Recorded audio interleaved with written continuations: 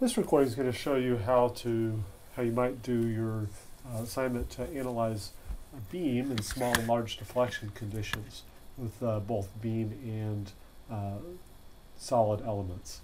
So what I would do, since we need two different kinds of geometry, and it's nice to keep the data together in one case, is I'd create one standalone static structural system and then create a second standalone static structure system. And we can come in here and create the engineering data that we need. We'll create a new one. I want to drag down and create isotropic elasticity. Will be the main thing that we need in this case. Now, properties for PLA can vary widely depending on additives, in general for polymers. But we'll go ahead and just use 3.5 GPa and Poisson's ratio of 0.37. These results can be amended based on, and I'd suggest that we use some of the results that are measured for the final properties from the experimental groups that are working on this analysis. Now, with that, now we can go proceed to make. Now, to avoid having to input that in twice, I could connect their engineering data so that that'll at least be the same between the two models. And now, in order to keep track of what these differences are, I can double click down here and also this one beam model, and I can put this one as 3D model. Okay. And you can create your geometry where you want, but particularly for the beam model, I would strongly suggest using space claim, as it is very effective in this to be able to create the cross-section efficiently. And I haven't personally looked into how to import a beam model through a CAD program. Okay, so here we are with the space claim open. We can select the plane. I like to use the XY plane. Now we can create it's also helpful to make sure our units are set up appropriately. So we can come up under options,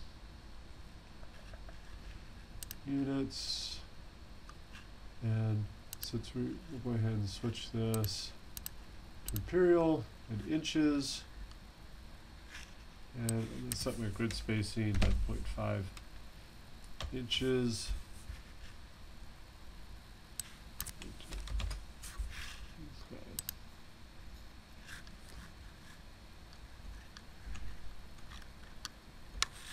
Okay, so to create a beam model, I'm going to drag a line over here and I'll hit space. So I can now type and I'll hit 24. So that's the length of my beam. Now I want to be able to create that beam. I need to select a profile. So we want a rectangular profile here. All right, so now I have this beam profiles, and I can click here and edit beam profile. Okay, so you notice that that's opened another tab down here at the bottom. So I have the rectangle and the design. And so I can come in here and select these parameters. And this is 1.25. And this is 0.03125, 1/32 of an inch. And now I can come back to the design tab, click here at the bottom, and you say, see my line. And I can also click, you see there's a series of tabs over here under groups. I'll come back to structure. So I have a beam profile and I have a curve. So now I want to create, I can select my line. I can either click on it or I select it up here in the design tree, and I can hit create. It's going to create a beam. So now instead of a curve, that is a beam, and it has a defined shape of a rectangle. So my geometry is created. So I can close this. And now I can come through here and open ANSYS Mechanical in order to set up my model for solution. Okay, so here I am. I have my beam model, and we have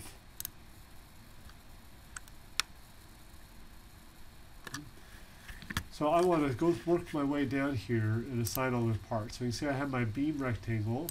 The cross section is brought in as its own shape, and I have my mesh. So I can put in a method. I'll go ahead and put in a method here for sizing. And we'll select the line, apply, and put a size of 1 inch for starters. Alright, static structure. I need to put in my loads and supports. So this is a cantilever beam. So I can put a fixed support. Select the edge, fixed support on one side. Now, your geometry, you're applying a force, but for this demonstration, let's apply a moment. So select a moment, apply it to the opposite end, and we'll put 10 cans. Actually, I'm going to go ahead and select that as components, and I want that to be a moment about the y-axis. So we'll put 10 in there. Okay. Now, to study what's going to happen as so I've got my moment. Oh, I didn't hit apply. You notice there's a question mark here, and I never hit apply to my geometry selection. So let me hit apply. That changed to a check. So now my moment load is correct and applied to edge. Analysis settings. We have large deflection off. We'll leave that as is for a moment. Now I need to get my outputs. And so let's go ahead and put that as a parameter. For outputs, I'm primarily interested in deformation. I'm going to choose directional. So now it defaults to orientation to the x-axis. So I will also add one that will show me the deformation in the z-axis. So let's do z-axis. Let me just rename that. So z deformation.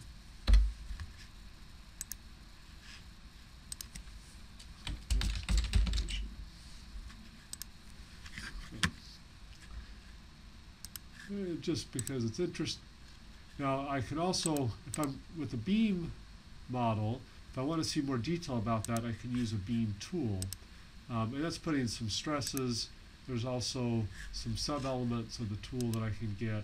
There are different kinds of stresses that it will calculate, as well as deformations through the tool. And it does that because those stresses have to be interpreted in context of a beam. Okay, now I can hit solve.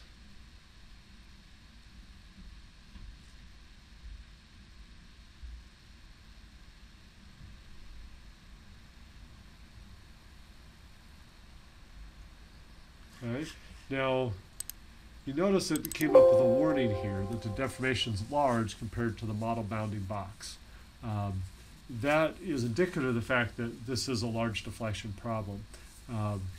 And it would be a warning generally that maybe you have some bad boundary conditions or need to turn on large deflections or nonlinear deflections. Let's see. Now, one of the things I may want to do is look at how this varies with load. And so I could define multiple load steps in here. And now when I come to my moment, I have an array. And so I could start this out. And I like to, if I was going to explore this, I might want to start out with some a lot of variation. Why is that? No.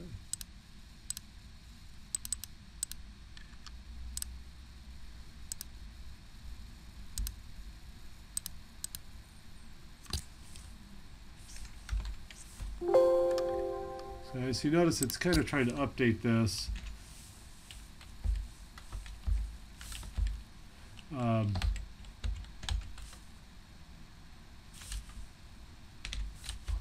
It's probably plenty in there. So I only really need those first first 7 load steps. Let me come back and I'll change this to 7. And we'll see that sort of appended, cut this short. And you notice I'm varying this because I'm exploring a wide range here. I'm varying it roughly factors of 2 between each level of each setting. So I can get those values. Now let's go ahead and solve this again.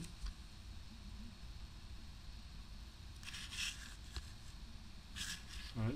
Solves very quickly because it's a linear analysis, 24 elements since this is a beam. Notice the x deformation is 0. That comes from the small angle deflection assumption. And it says at the maximum it's doing minus 31 inches. Okay. I can select this graph tab down here and it's graphing the deformation versus load step. And I can also see that it's plotting it in my minimum maximum value versus load steps. And I can animate this to kind of have it move through that deformation.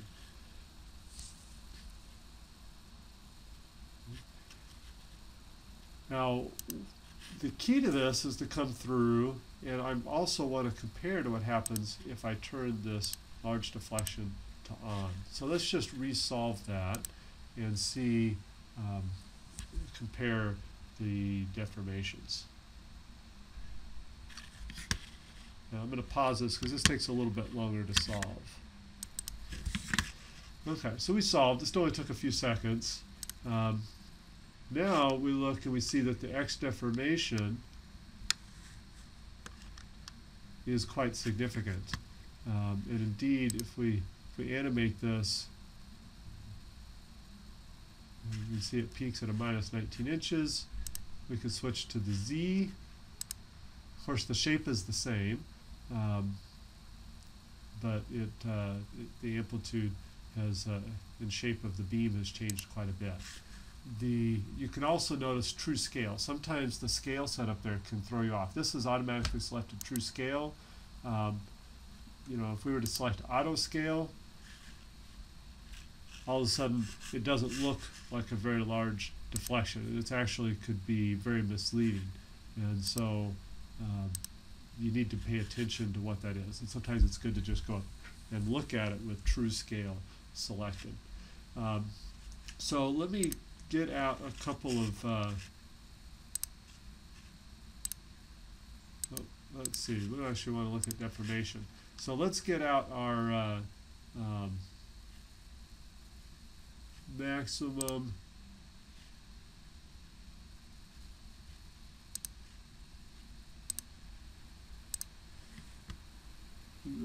our peak values out of this. So that would be the minimum, and this is actually negative on both sides, so I could just not worry about the maximum on this.